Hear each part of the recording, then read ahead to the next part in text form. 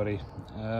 Today I'm going to make a video on making these old composite headlights like this, from this oxidized or yellowy or foggy into a headlight that turns out like this. Now this will work with anything that has composite lenses such as this, which I did a couple of weeks ago with really fantastic results. As you can see, you could barely even see through those lenses before I started the process. It's a 4-stage process. Sorry about the traffic in the background. What you need is a drill, a spray bottle with some water in it, a clean rag, and I personally like this kit from 3M. It has several discs of sandpaper in it that fit on this little attachment for the drill, which the kit comes with. You get a 500 grit disc pad, you get an 800 grit, a 3000, and your rubbing compound, which the rubbing compound goes on this like spongy buffer pad. And what you do is you start out with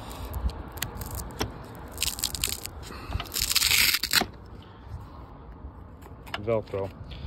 You start out with your 500 grit, stick it on the drill, spray the headlight, get it nice and wet, make sure it does not get dry as you're sanding, or you'll just end up with swirl marks and it won't be very effective.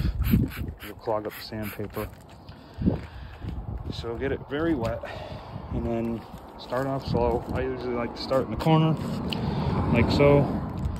A little hard to do this one-handed, but you see, it doesn't require a whole lot of pressure. It's going to try to walk around on you a bit.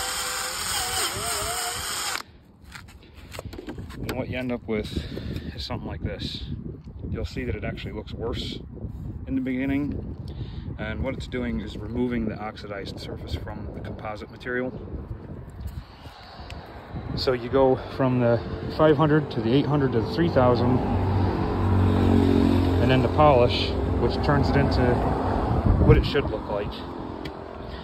And it stays this way. It's not like these coatings that you see people use where they just spray some clear coat on it or whatever. It actually works and lasts. So I'll take a video when I'm finished. This is what you'll have after you do the 500 grit, the first round. I should note that if you're going to do this without using the masking tape that the kit comes with to go around your paintwork, your bumpers, either be very good with the drill control or remove the headlight. On this car, you can't really remove the headlight without removing the whole bumper, and I'm not going to bother with that. And I've got pretty good drill control, so.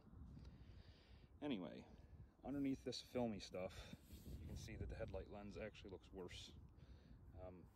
You got to be careful not to drill in the same spot for too long, or you'll start cutting into the composite material more and actually start making swirl marks. But I'll move on. I should also add that after each stage of the process, you should use your water bottle and a clean rag and just wipe the headlight lens and surrounding area and make sure you're not digging in anywhere, or make sure you're not burning the lens, and see if you have any spots that you need to go back over. Like right here, I need to go back over this a little in a few spots. You can see it also gives you a good idea of where you're at in the process. Alright, so I've gone back over it and I'm reasonably happy. I've got no hot spots, I've got no swirl marks, and it all looks relatively even. So I think the outcome of this one's going to be really good, just as good as the other side. And once that's complete, I will give you an update. And by the way, this wasn't me. This was the previous owner tried to do this process with what looks like a much bigger drill or a grinder. This is after the 800 grit. I sprayed it off and wiped it. And again, nice even, no hot spots, nothing showing up. So 2 more steps. The 3000 grit and then just the buffer, and it should look perfect. Okay, this is after the 3000 grit before the buffing, so I think it's turning out really well.